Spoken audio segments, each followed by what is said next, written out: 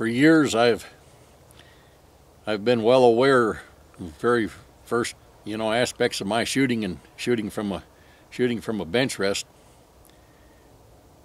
We've been led to believe that we have to have a certain stance, a certain hold and whatnot to do with the rifle. Here's the position that we've been led to believe. We need to have our hand back here. We need to have our hand back here like this to shoot off of a bench.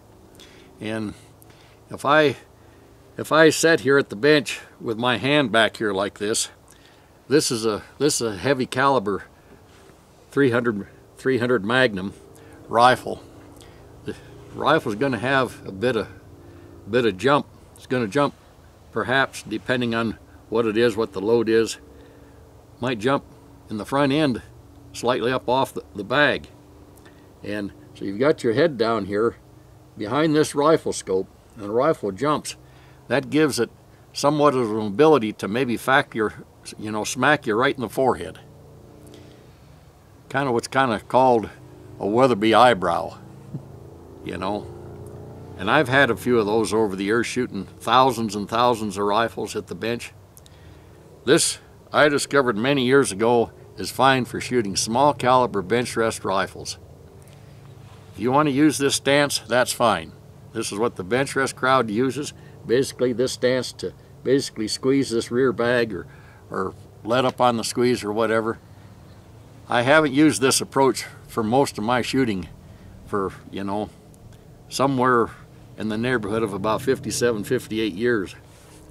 I discovered long ago that if I take my hand and put it right up here on the rifle scope, this increases the steadiness considerably.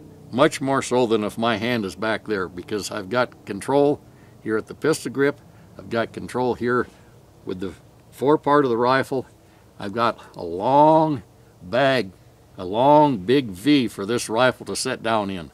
This eliminates this left and right wiggle. And if you put your hand over the scope here like this, get down here behind it and get on the target, get your cheek firmly planted onto the stock and line up the reticle on the target, you can get virtually a dead hold. Virtually a dead hold. The only thing that's going on is some heartbeat. You got some heartbeat. You got a real dead hold. You got that heartbeat going on. Your breathing is constant. You can shoot groups so much better with this method of benching your rifle than you can what I've described here at the forefront. And it doesn't make any difference what the caliber is.